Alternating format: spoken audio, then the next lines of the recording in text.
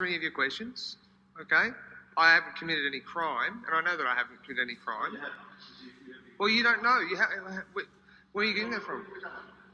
I know it's terrible. You know, I mean, what you're doing is evil. It's communist. It's evil, and it's sad that you have to do this.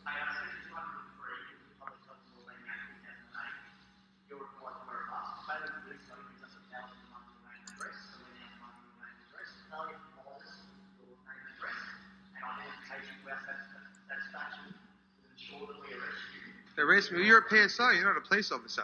You can only detain.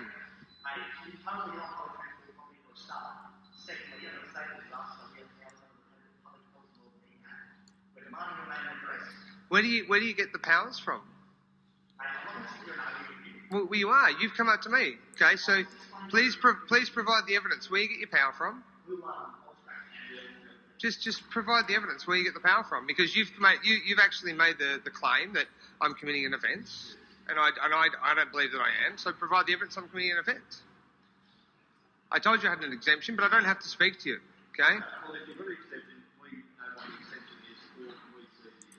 No, I don't have to. It's of a private nature. I've told you that. I know it's ridiculous.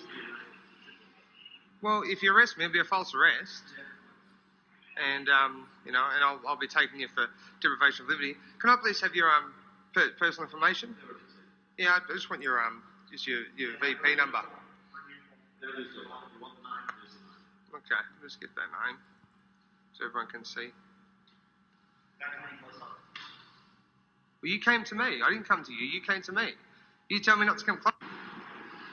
The harassment squad. I don't have to speak to you. Unless I've committed an offence, and you can't prove that I've committed an offence. Which offence have I committed?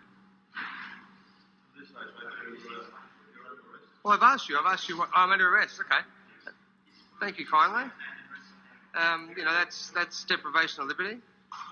We're going to place you under arrest until we can confirm who you are. Yeah, I can tell you who I am.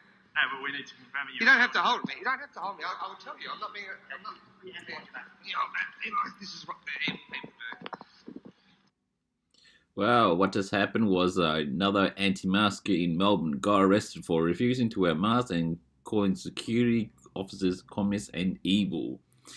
Well, this is a guy named Mr. Patterson, or otherwise known as Nick Patterson. So yeah, he's one of these latest people who just don't believe the wearing masks will make any difference, and it is a attack on personal liberties and also other human rights, regardless of what the Victorian Premier and Daniel Andrews have to say about it. So yeah, they're just one of those people who just don't like the new restrictions in Melbourne. That's all I have to say. Have a good day.